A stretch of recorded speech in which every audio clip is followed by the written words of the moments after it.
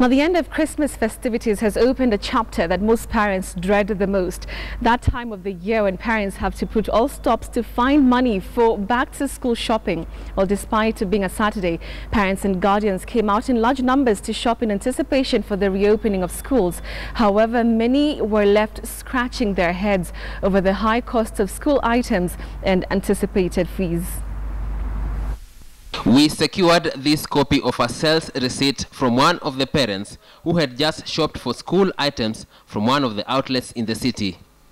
She had already spent over 28,000 shillings. Mind you, this does not include school fees for her 2 children still in primary school. In one of the bookshops on Latema Road in Nairobi, we caught up with other parents. And their lamentations on the high cost of sending students to school remained the same. A parent explains. Karo imepanda sana.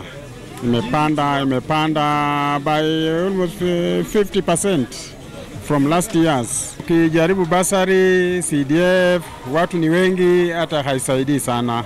For Catherine Muriuki, having a child in lower primary school has not made matters any easier. Her class 2 shopping is just as costly as the rest. You're paying like over 15,000 and it's in class 2. The cost of books, it's also high too. I've already bought and it's over 7,000 now and I'm not yet done. So, yeah, things are tough. Dennis Wekesa also resorted to early back-to-school shopping, hoping that things will be a bit cheaper.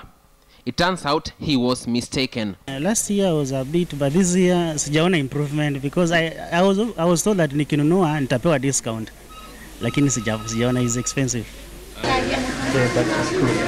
In other towns such as Eldoret, parents were forced to swallow the same bitter back-to-school expenses pill, and no option remained apart from digging deeper into their pockets to guarantee their children an education. Sisi kwa mwananchi wa kawaida inakuwa ngumu. So tunaomba kama serikali wanaweza kutusaidia, especially kwa upande wa fee. Kwa sababu ukiangalia maneno ya uniform na kadhalika hiyo ni kawaida, lakini mambo ya fee watusaidie kutupunguzia iende chini kidogo.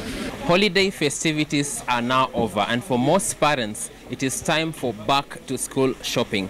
However, the anticipated rise in the cost of educational material and school fees might mean a very long January for most parents. Mark Namaswa, KTN News.